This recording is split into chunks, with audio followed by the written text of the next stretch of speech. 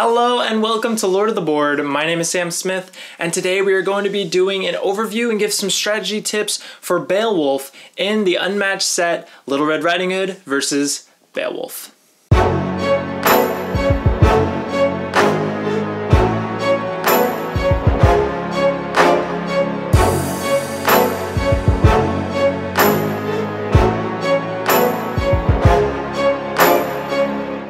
Now, this was one of the first sets that I really started to love in Unmatched. And I did love Cobble and Fog. I mean, okay, look, I love all the sets, but this was like the first set where I completely vibed with both characters. Beowulf and Little Red Riding Hood are some of my favorite characters in this game, period. And I'm so excited to start this series on this set in particular. But first, let me just talk about our sponsors of today, which is going to be Restoration Games, the creators of Unmatched. So if you haven't visited their website, if you haven't played Unmatched before, what are you doing? Play Unmatched, and also go visit the website, link in the description down below. But with that, we're going to go ahead and move forward with this video like we do all of them. We're going to be going through all of the cards. I'm going to be explaining to you the strategies of the character within that whole time period, and then at the end, I'm going to go ahead and give you kind of the main strategy of the deck and how to operate and run this character. So without further ado, let's go ahead and dive right into Beowulf's stats. Oh my gosh. I'm not sponsored by LaCroix, but LaCroix, if you ever decide to watch a board game video on YouTube in this vast space of many other possibly better sponsorship options, you should definitely consider me. I would appreciate it. Alrighty, so let's go ahead and talk about Beowulf. He has got 17 health. He is a 2-move hero. He is a melee fighter. We've also got WIGLAFS, who is also melee, and he has 9 health. So both of them are pretty high up there in the health department. This is a pretty good health pool considering some of the other options out there. Now, the special ability of Beowulf is one that I've wanted to see in this game for quite a while, and that is kind of using an alternate resource in the game. So Beowulf has these rage tokens. Now, you can have a maximum of 3 at any given time, and you're going to be starting off the game with just one of these. Now, whenever Beowulf is dealt damage, he's going to go ahead and gain a new rage token, but if he already has up to 3, he cannot gain any more than 3. So optimizing your play with these rage tokens is going to really determine how well you do with Beowulf, when you use them with your cards, when you don't use them. This is all going to be some determining factors when you play as this character. So with that being said, let's go ahead and dive right into Beowulf's attack cards.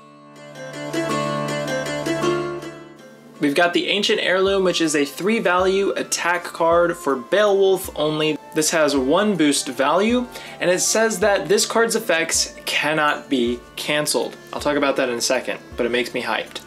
It also says that during combat, you may spend 2 rage tokens to make this card's value 5 instead, essentially just boosting it by 2. You may also spend 1 rage to boost this card. So you can effectively do both of these effects. And this is a really great card. It's probably the best card in Beowulf's deck. So we're just starting right out of the gate. This is an extremely powerful card. One, not being able to be canceled means that you can attack with no fear of this not coming through. Therefore, your opponent either has to, 1, have a very strong defense card in mind, or even better, they play a feint and it doesn't matter. So you've sucked up one of their feints and you get in a ton of damage as Beowulf. This card is incredibly good. In fact, I would never use this card unless I'm able to boost a card with it, because that is effectively going to do more damage. And I think that if you can pop off both effects, that's even better. So sometimes I would say that maybe hanging on to rage from a previous turn, if you don't find a good opportunity to use it then, could actually be worth waiting in order to get a full rage attack of this card the next turn. So my advice would probably be to spend 1 rage the turn previous, hoping to get attacked in between, going up to 3 rage, and then using this card on that turn. And the next card is also a 3 attack value card called No Contest Expecteth, and this is a 3 boost value card. It says that after combat, if you attacked a sidekick and won the combat, you may spend 3 rage to defeat that sidekick. Now, this card is kind of, it gives me vibes of like, it seems super powerful, but it will rarely ever work. 3 attack value is not that great. At the end of the day, this is not going to be able to defeat many of the combats against a sidekick. It's possible, and it would be really great if it did, but your opponent's definitely going to know when you're trying to get this to work, because you're gonna have probably 3 rage already, and you're gonna be attacking your sidekick with Beowulf. I'm sure they're always going to know that, okay, wait, I've gotta watch out for No Contest Expecteth. Now, since this is not going to be used very often for that ability, and also since some sidekicks are just kind of garbage, like you would never want to do this to the porter. I mean, maybe you would, but probably don't. I actually like to use this card as a boost for the Ancient Heirloom, and you've got 2 of these in the deck, so this gives you 2 options to get full power out of that Ancient Heirloom, and I truly believe that this is going to be a better use for this card than actually trying to make it work against a sidekick. And then we've got the 2 value attack card, Epic Poem. This also has a 2 boost value, and it says immediately gain 1 rage. And then during combat, this card's value is +1 for each rage you have. So it's pretty much a 3 attack card unless it's fainted, because you're gaining that rage token immediately, right? And so during combat, since you're not actually spending the rage, this card is extremely economic. 1, you're gaining rage. 2, you're not spending any rage. And you can deal a maximum of 5 damage, which is pretty good. The thing is that keeping the 3 rage turn to turn is going to be a little difficult. And so what I would probably do is never use this card unless you actually gain that rage, because otherwise why would you use it, right? So I'd probably plan it out to where you're at 2 rage, and then you can use this. Obviously that's going to be the best moment to do it. However, you can't really control when you're gaining rage, because you're gaining rage when your opponent attacks you. So what I would do is on the turn previous that you're planning to use the Epic Poem, you can spend down your rage but leave 1 rage in your supply. That way you can kind of assume that you'll take a hit between your turns, so then you'll be at 2 rage, and then you can use Epic Poem to get that 3rd rage. That's probably the best and like cleanest way to get this to pop off at the full 3 and still be kind of sneaky about it. But all in all, I actually love this card. I think it's a very powerful attack card in Beowulf's deck, and it's definitely one that you do have to do a little bit of planning, but if you do, it's super economic and can deal some good damage. And now we're going to move on to the versatile card that Beowulf has. This is going to be a 1 value versatile card called the War King. This has a 3 boost value. Now this card says that during combat, you can spend any amount of rage, and this value is +2 for each rage token spent. So essentially you spend 1 rage, and this is a 3 value card. You spend 2 and it's 5. You spend 3 and it's 7. I would probably minimum spend 2 with this card, but it really depends on what you're up against. If it gets fainted, obviously, you don't even have to worry about that decision. It's not hard. You've just failed. However, if it's not fainted, you can play this to whatever your opponent has. So if you use it defensively, you can just spend rage to get up to the amount that you need to not take any damage. If you're using it offensively, you can spend rage up to make sure that you're dealing damage, and I would do that. But I would probably say you don't really want to engage in combat unless you have at least 2 rage, because a 3 value card is just not that great and will not come in handy. So 2 and up in order to use this, and I would probably say it's a little bit better on the defense than it is on the offense, because like I always like to say, a 5 defense is a lot better than a 5 offense. However, a 7 offense is a lot better than a 7 defense.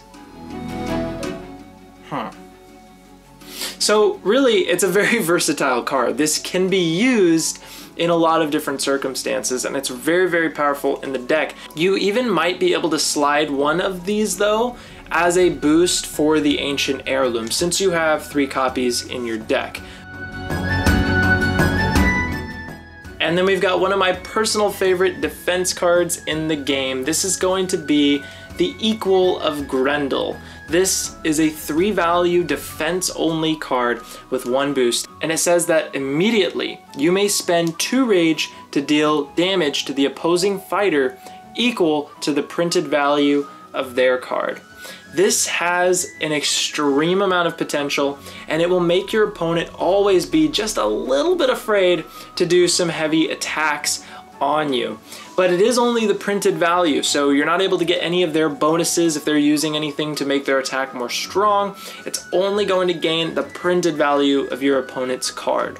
Now, obviously, when you're using this, it's going to be situational as to how much rage you have, but you are going to want to obviously have the 2 rage ready just in case you can deal a super powerful attack to your opponent when they least expect it, when they're the ones attacking. It is a very, very good feeling. And also the 3 shield is very powerful as well. You're going to be able to soak up most heavy attacks.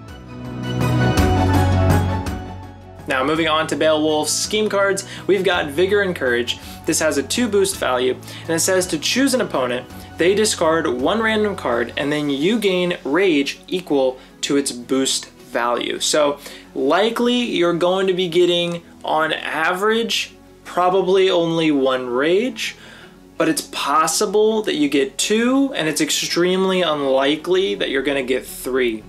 And there really isn't a bad or good time to use this card. It could literally be used whenever. There's no real way to know what cards they have and what values they have. You can kind of try and guess based on what cards they've already played. You can know what cards they have left in their deck, and maybe you can kind of play it, but really this is just random, and it's a good way to just gain a rage if you absolutely need it.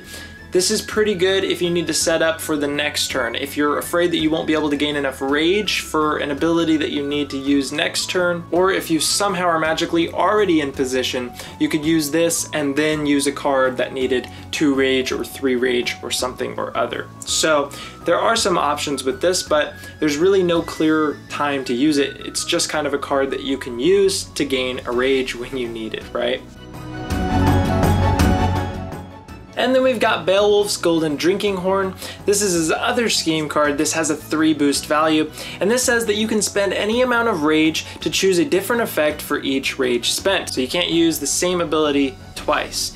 So we've got draw 2 cards, move Beowulf up to 4 spaces, or Beowulf recovers 2 health. Now the obvious best choice is going to be recovering 2 health. You're going to want to always use that ability. The other 2, it's dependent on the situation. I would say that drawing 2 cards is a little better personally, just because I like to have options. The movement, you can discard cards and boost your movement. So it's kind of hard to figure out which one's really the better option, because yes, you're drawing cards, that's good, you're gaining card draw, but by using the movement, you're not spending a card to boost movement maybe, so it's really dependent on the situation as a whole. Do you need to get somewhere that your measly 2 move cannot make it this turn? If so, that's a perfect second option. If not, then drawing 2 cards is obviously still a really good effect. There is another way to draw cards in Beowulf's deck, which we're going to get to. So it's not the end of the world if you don't draw cards using this ability. And now moving on to WIGLAFS card, we've got the 3 value attack card Hot for the Battle. This has a 3 boost value, and it says that after combat, WIGLAF may swap spaces with Beowulf. Now this is a really cool ability, but its attack is just pretty low. 3 is just not good as an attack. So you're gonna want to probably be using this for its ability. Now, when do you use this for its ability is a good question, because it's kind of tricky. It can be used to essentially surprise your opponent, get Beowulf in a position that they do not expect to be at. You could essentially move in with WIGLAF, attack with this card, and then kind of port in Beowulf to kind of be the defense or the next opponent for that player.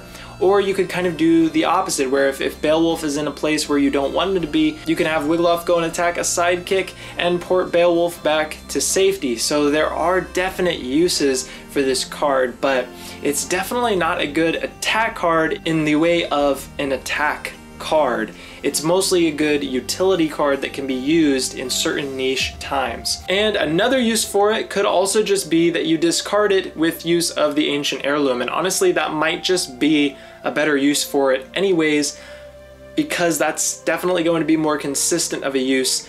All in all, an okay card. It could be better. I wish it was better. But let's talk about Wiglaf's scheme card. This is going to be Remnant of Valor. This has a 2 boost value, and this says that Wiglaf deals 1 damage to each adjacent fighter. If Beowulf was dealt damage this way, you gain an action. This can be a super powerful card against characters that have 1 HP sidekicks like Medusa or maybe Muldoon. This can be very, very powerful to just wipe them out if you can get in the right position. You could always move Wiglaf into position and then use this card. But on another factor, I like to have this to be a little rage fueler for Beowulf. If you hit Beowulf, you get 1 rage and you also get an additional action. And now we are moving to the cards that can be used by either Wiglaf or by Beowulf, starting with Fatal Struggle. This is a 4 value attack card with a 2 boost value, which says that after combat, if you won the combat, you can draw 2 cards. However, if you lost the combat, your opponent draws 2 cards. So this is a real gamble because it can be extremely good or it can be extremely bad. You're losing a combat and your opponent draws 2 cards. So what are the ways that we can mitigate this? What are the ways that we can exploit this ability and make it to where it's okay or decent at least, or even just worth it to take that risk? I found that there's a couple of ways. You can try to use this when a couple of your opponent's more common defense cards have already been played. You could try to target the sidekick, as a lot of times players will not use as good of defense cards with their sidekicks as they will with their main hero. Or maybe if your opponent's hand is full, you can give them an overflow of cards. That way they're going to have to discard down if they're not able to play enough cards on their turn. So depending on how many times this actually works, the Golden Drinking Horn might be just the better option for card draw. But if this does work, then the Golden Drinking Horn can be used for other things, essentially. And now we've got the basic cards in Beowulf's deck. He only has 2. He's got Feint and Skirmish. He's got 3 copies of each. There's a video that I linked down below talking all about how to use Feint cards. It's going to be the same with Beowulf. There's no real difference here. But let's talk a little bit about Skirmish, because this is a 4 value versatile card with 1 boost value. This says that after combat, if you won the combat, move 1 of the fighters in combat up to 2 spaces. And let's just think about this for a second here. Wiglaf, he has no defense cards. This is going to be a good defense card for Wiglaf. This could also be a good defense card for Beowulf, as if you haven't been counting the cards yet, there just isn't that many defense cards that either of these characters can really use. But all in all, Beowulf is a lot more protected with those defense-only specific cards, and Wiglaf just doesn't have any. So this can be a very good way to shield Wiglaf throughout the game, and you've got 3 of them. This is not a good boost card. This only is 1 boost, so really this is its only use. You could use it as an attack card, but it's just a lot better as a defense card. But that is it for all of the cards in Beowulf's deck. So how exactly do you play Beowulf's deck, and what are some of the things that you can do to play him most effectively? I would say that always making sure that you have available rage to gain is a very important concept with this character. If you're already at max 3 rage and it ends your turn, your opponent's not going to fear attacking you because you're not going to be gaining any more rage. So ending your turn with at least 2 rage, that way your opponent is a little bit more hesitant to give you 1. That's going to be a better play with this character. If there is a hero that you're going up against that has an ability that just deals automatic damage, you can exploit that by positioning Beowulf in the zone or wherever he needs to be in order to just automatically gain that rage. For example, using Medusa's ability against her in order to gain some rage for only 1 damage. Another concept is that Beowulf is very heavy on attack cards, but really low on defense cards. So playing this character can be a little tricky, and you're going to want to position him close enough to deal heavy damage, but also be far enough to where you're not getting attacked. This is why Beowulf has 17 health, because he is going to be taking a beating with that slow movement, but he needs to be close in order to deal enough damage in order to win. So you have to utilize those rage tokens in order to even have a chance to win as this character. If you're able to utilize the rage tokens properly, you can defeat your opponent before having to use those defense cards in your deck.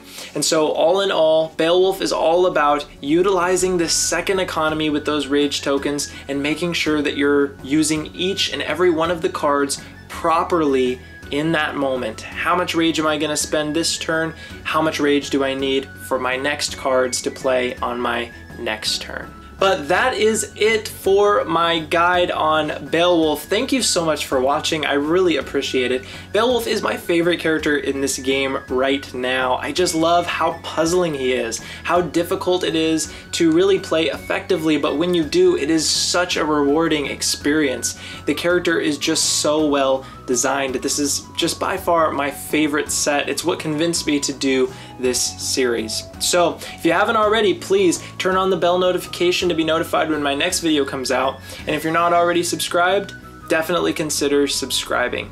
And also comment down below, what's your favorite Unmatched character and why? Thank you so much, friends. Let's go ahead and drop the beat.